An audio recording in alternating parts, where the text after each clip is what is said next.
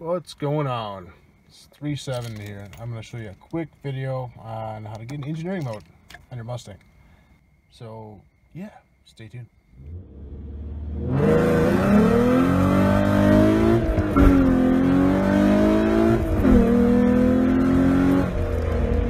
So some of you might have seen how to do this before. Some of you guys might know about it.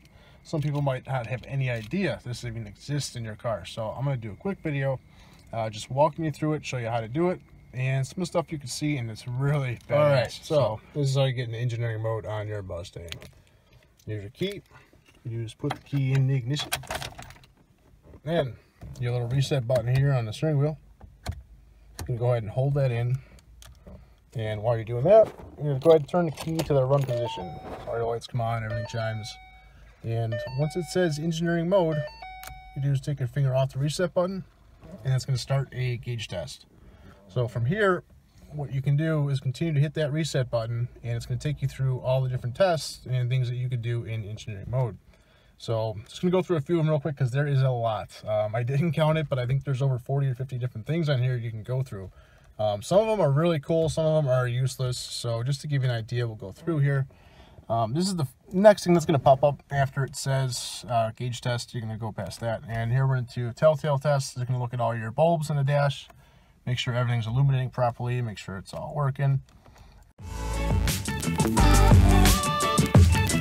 All right, so we're going to keep going on here through this stuff. Again, like I said, if you're an engineer, maybe it's important to you. If you just want to have some fun, just keep hitting reset till you get through here. So here's the first thing that's pretty cool.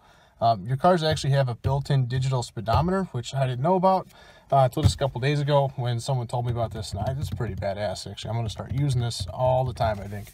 After that, you have kilometers, but then you got, where's it at? Your tachometer. So even something cooler, if anybody here plays Forza or Gran Turismo or you grew up playing racing games, you always had a digital dash option for RPMs and speed.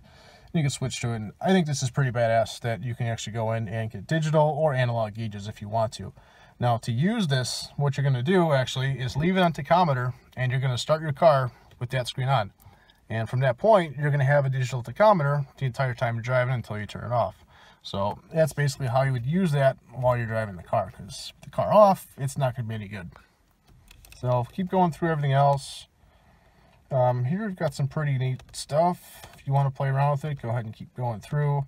But this will literally tell you just about everything you need to know in your car. It gets really in-depth with a lot of stuff.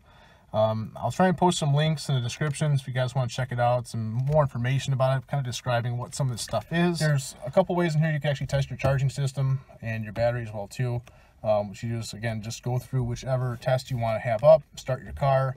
And what you're going to do is turn on all your accessories, headlights, wiper blades, radio, heat, everything you can, and watch the monitor as far as your alternator output, your battery voltage, all that stuff. If there's any problems, I know normal spec for alternator charging is normally around 14.3 volts. You know, if you're dipping way below that, it might be a sign of an alternator going out, it could be a sign of other things.